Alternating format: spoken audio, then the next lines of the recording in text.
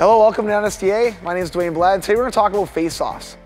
When it comes to face-offs, there's a lot of different ways that players can address draws. So taking draws either in the defensive zone, neutral zone, or offensive zone. We're just going to be at a circle here, Max and I, and just showing a couple different things and a couple concepts to think about when you're taking draws. Number one, obviously we've got our circle here, and most referees are going to be pretty anal on how you set up. So on how you're kind of setting your feet up. You can't get too crooked, right? And especially as young kids, you kind of want to widen that base and get good stance. You see guys in the NHL that get really, really low when they're taking draws, and same thing with young kids. If they can get that habit of widening that base, kind of getting on the ball with their feet so they're strong, they're going to make much better decisions on getting those draws, and much better body position in order to get those draws. A lot of times you see young kids that are coming like this with their hands way up here. And the kicker with this is when those hands are up like that, you don't have a lot of action on your blade. You can't be as quick with that blade. So as you drop your hands down, now you kind of choke up on that stick a little bit. Now you're gonna be a lot quicker with that blade when you're trying to win pucks or win draws clean. So if Max and I line up, we're gonna have to be square. So normally referees won't let you turn your feet like this or cheat on the side. So you're gonna have to be pretty square. If you can cheat a little bit, try to cheat a little bit. And if you can get over a bit, that's fine. And a lot of circles, not all of them, but have little white marks here, and that's kind of where you're gonna put your stick. But refs won't let you come in like this or put your stick here. You see guys in the NHL, if Max is the home team and I'm the away team, then I've got to go down first. And some refs will stick with this, some refs won't. So if I'm the away team, I got to put my stick down first, and then Max can come in for the draw. And what you'll see a lot of times is guys will wait. So as Max is coming, as I'm down, Max is kind of waiting, holding his stick up, trying to get advantage on me so he can get that puck nice and quick. All right, one easy way for young kids especially to win draws is just sweeping the circle. So if that puck's getting dropped anywhere in here, so if that referee is dropping that puck kind of in that area there, all I'm gonna do is I'm gonna come in, if I'm on my backhand, I'm gonna sweep the circle and try to sweep that puck. So just sweep my side of the circle and try to get the puck. Same thing on the forehand side. All right, and if you notice a lot of times, especially at the pro level or as guys get older, players will turn their hand around like this on their backhand side. So if I'm trying to win the puck back to my defenseman on that side there, I'll turn my hand over. And the reason players turn the hand over is for more power.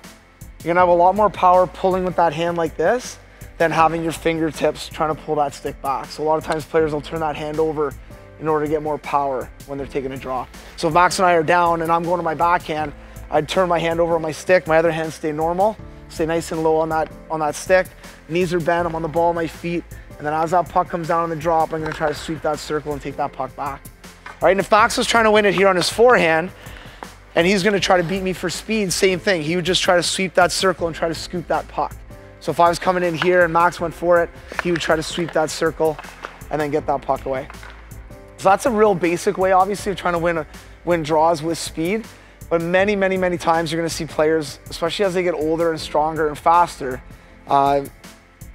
basically using different tactics and different techniques to win draws, right?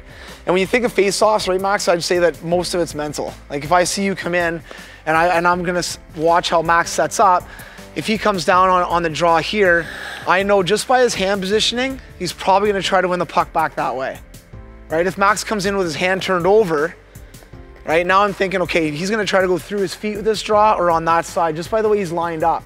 So now I can counteract that.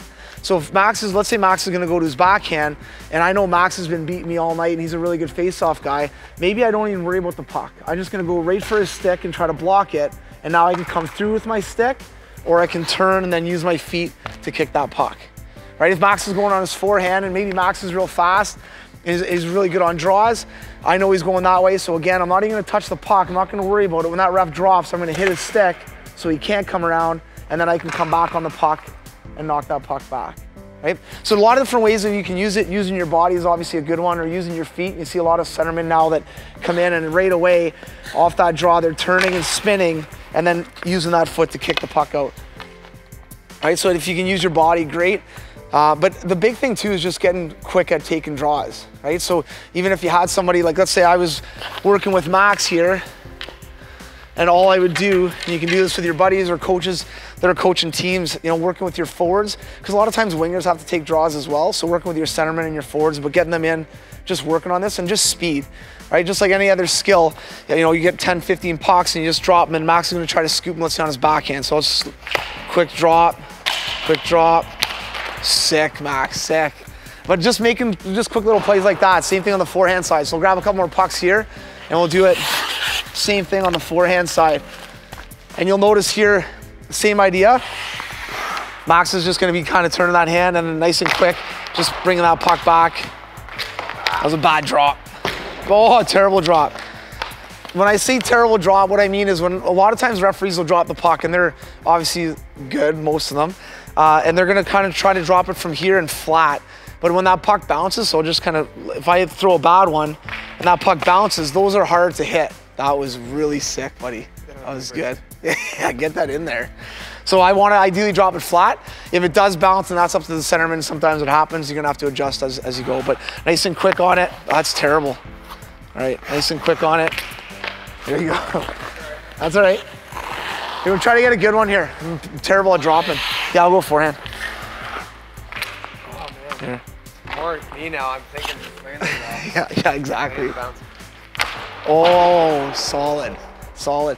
One other thing too to keep in mind as a young centerman or a young forward is where the referee is going to be dropping, right? So normally if it's on the boards like this, on this side, the referee will always be on this side, right? And if it's at center ice, the referee is usually always facing the penalty box for the most part. So if the penalty box is on the left side of the rink, then the ref will be facing that penalty box. So as a centerman, if I'm on this side of the draw, let's say I'm here, most times centermen are gonna try to win the draw towards the referee, just because it's easier on the drop to win it that way, right? So if I'm on this side, so for instance, Max here would be on his backhand, right? But if I was on this side of the draw, then Max would probably be going on his forehand. Now, good centermen are able to do it both ways. So if I'm on this side where Max would maybe would normally go to his forehand, he might set up a guy behind him and try to win that draw on his backhand. And that's, again, all with practice and kind of as guys get better and girls get better at taking draws.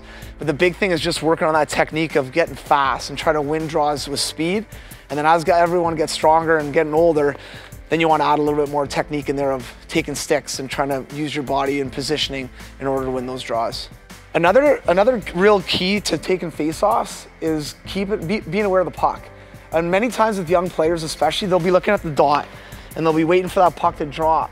What you want to do is you want to look at the referee's hand. So as I'm in the draw here, referee's on this side, so maybe I'm going to go to my forehand. I'm staring at his hand right here.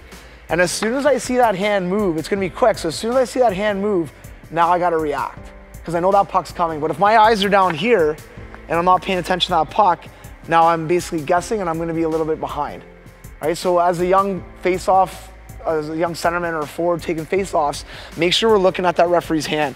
So as soon as I see that hand move, then right away I'm going to try to go for that puck nice and quick. So as soon as that hand moves to drop, then right away I'm going to try to get that puck. Or I'm going to make my move or take that player's stick, but I got to react as soon as that hand moves.